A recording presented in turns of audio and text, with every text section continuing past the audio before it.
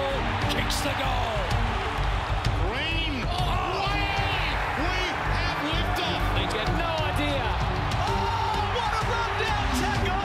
Rampy nailed him. On the line. How clever was that? Jumping Georgiades.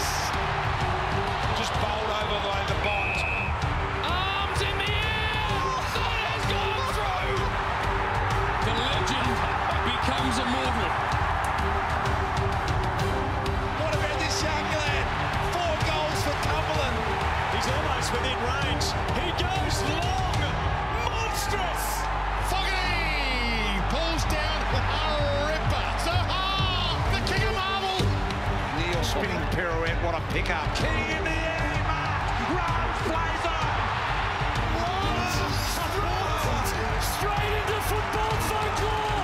Oh, Bruce got there from 3 deep and took a ripper. Pickett kicks. It's a goal. Gubbin just does it so often. Draper wants it back, runs into space, outside of the boot. He enticed him. He's lost him. He lost him. I can't catch him.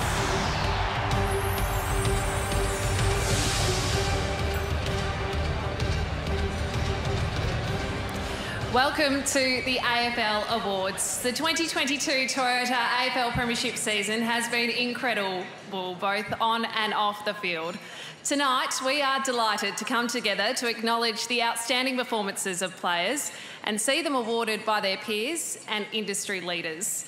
We have an exciting night ahead of us where we will announce the winners of the 2022 AFL Coaches Association Champion Player of the Year and Best Young Player, the 2022 NAB AFL Rising Star, the Coleman Medalist presentation, the Lee Matthews Trophy for the Most Valuable Player, presented by Snaffle, the Robert Rose Most Courageous Player, presented by Tackle Your Feelings, the AFLPA Best First Year Player Award, presented by Local Expert, the AFLPA Best Captain, presented by the Diamond Guys, the 2022 AFL All-Australian Umpires, and the 2022 Therabody AFL All-Australian Team.